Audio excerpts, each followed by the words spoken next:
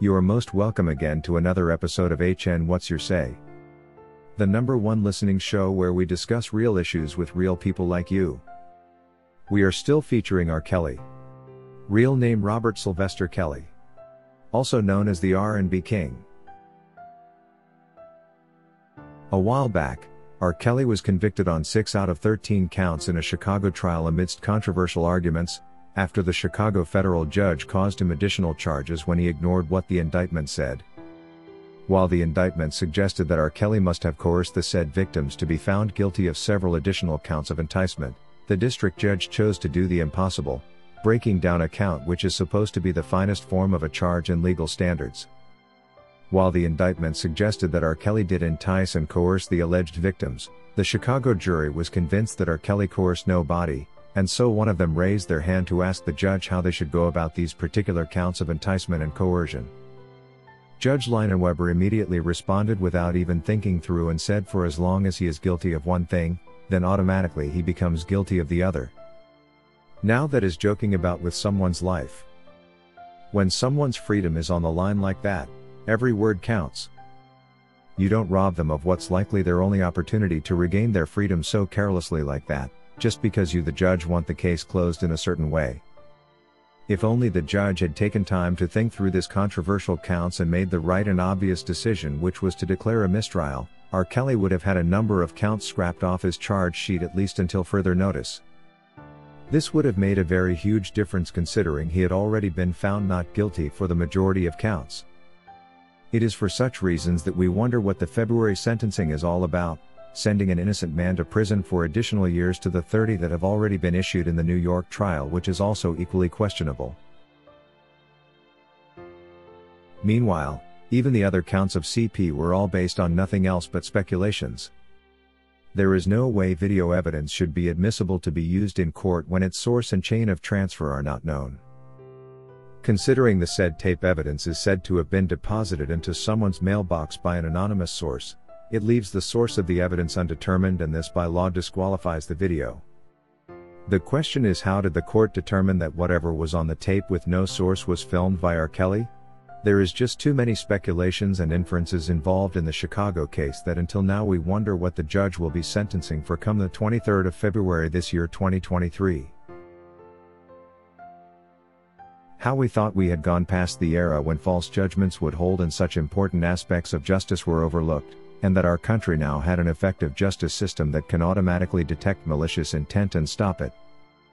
This Chicago case against R. Kelly along with the New York trial have exposed our justice system as non-objective, and how it's being run on basis of speculations and inferences.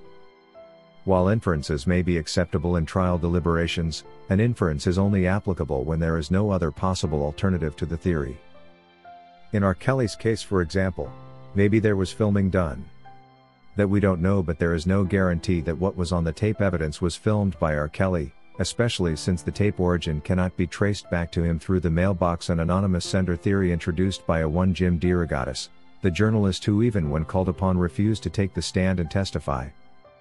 His testimony was very crucial in making us understand the source of the said tape evidence, but when he adamantly refused to testify, even the district judge defended his refusal. Why would he even do that? While Jim DeRogatis calls it normal policy to ensure free reporting by journalists, this said tape evidence could either uphold R. Kelly's case or lead to a dismissal of the entire case. It's therefore a matter of life and death for another citizen, and the least DeRogatis could have done was take the stand like he did back in the 2008 case trial to defend his video production. You do not receive a tape, edit the clips in a way of evidence tampering, and later submit it to the feds to use in a trial that could see another citizen locked up like it's happening for R. Kelly, and then deliberately refuse to show up in court to explain its source and defend its authenticity. That is exactly what DeRogatis did.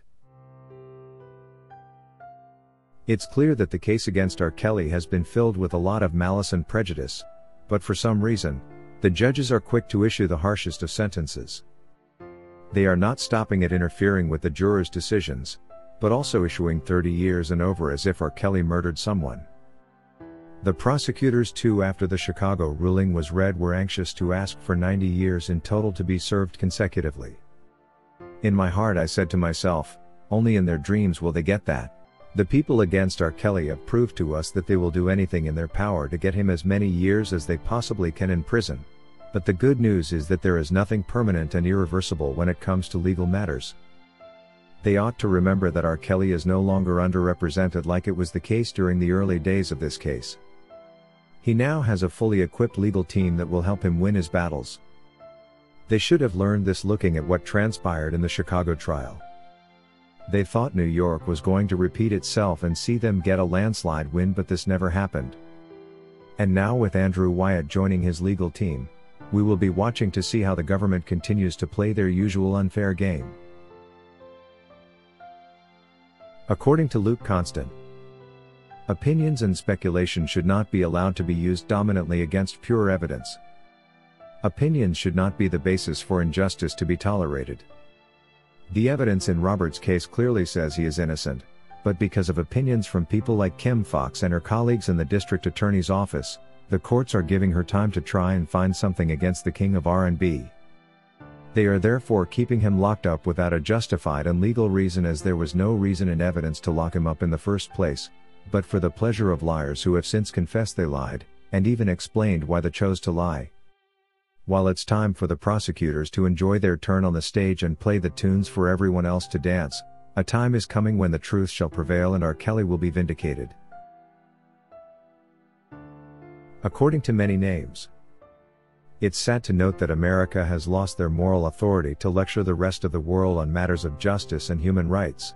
Now that it's America trampling on their own citizens, one may wonder what's likely to happen in the banana republics where the leaders who would think we cannot do this to people because America is watching are going to do to their damned citizenry. It's going to be difficult for the US to regulate the rest of the world, a self-proclaimed position and role they have enjoyed for the past decades. If you wish to take part in a live interview on this channel discussing any of these topics, let us know by emailing us on sashahnnewsroom@gmail.com for scheduling. That is all we had for you today on HN What's Your Say? To keep updated whenever we post a new video, subscribe to this channel now. Also remember to hit the bell icon and enable notifications. And feel free to share your opinions with us in the comment section below, and let us know if you would like us to publish your views in our next release. We value all our subscribers' opinions.